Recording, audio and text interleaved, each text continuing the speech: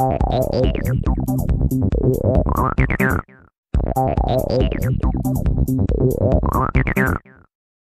guys, in this video we are working with a NAE 55 that clearly has a problem. We are currently running at 99.2% on the CPU usage. This device is toggling on and offline rather frequently. There is clearly a problem in the database itself. It could be something that is corrupted within the database that is causing this device to use so much of the CPU, and at that high of a level it will not stay online, it will not communicate the way that it should. So the first thing that we're going to have to do is to get access inside the database, but the challenge is, how do we do that when the device keeps toggling on and offline? What we're going to try to do is to pull the trunks, both of the field trunks, off of this device to see if that settles it down any. Here is the device now. You can see that we have a fault on it. I'm just going to unplug these for now, and I want to get that CPU usage down as much as possible. That way I can go in and start going through the database to try to locate the cause of the problem. As of right now, I have no way of being able to do that just because there is so much CPU usage.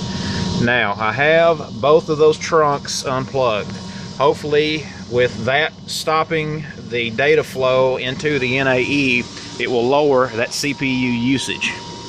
Currently, we are still at 99.2. We're going to give that a few minutes and we are going to see if it actually settles down some.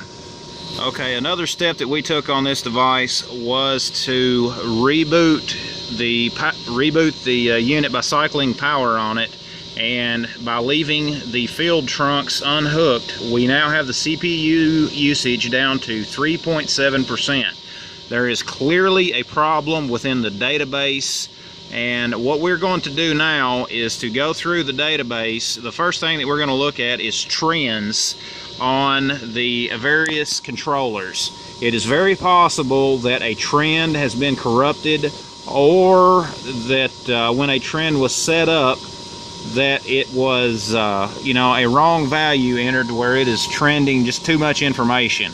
Trends can be a big culprit and using a lot of the CPU resources on an NAE. If you have an NAE that is running a very high CPU usage, you may want to consider how you are using trends and other devices, and other logic blocks within your controller. It's a good idea to monitor your CPU usage on these devices very regularly. When you notice them starting to get high, you may want to begin looking at the last few things that you have done to your database, and if deleting those out seems to lower it back to a reasonable level, your culprit has been identified. What we're going to do here is we're going to go through our database, we're going to clean it up a little bit, and we're going to see if we can get the CPU usage down. Alright guys, we have gone through the database and we have deleted a bunch of excessive trends out. This is something that there were some points that we no longer needed within the database, so we've gone through and done some cleanup on it. As of right now, I've got both of the field trunks hooked back up to the device. We are back online with all of our devices. Now, looking at our CPU usage, you can see that it has dropped dramatically. Earlier we were at 99%, now we're down to about 4%. So cleaning up the database has significantly helped the way that the device is running. It is now staying online. It seems to be much better than it was, and that is one of the ideas if you are trying to troubleshoot a NAE that is just absolutely refuses to stay online. Just remember to unhook your field trunk. Both of those, you may need to cycle power on it, and then start going through your database, cleaning up what you do not need, cleaning up any trends that are excessive. If you always want to go back to the last thing which was done in your database, that could be where your problem started. And anyways, guys, I hope this video helps you in troubleshooting an NAE. And if it does, give it a thumbs up and leave me any comments and questions down below. Thanks for watching.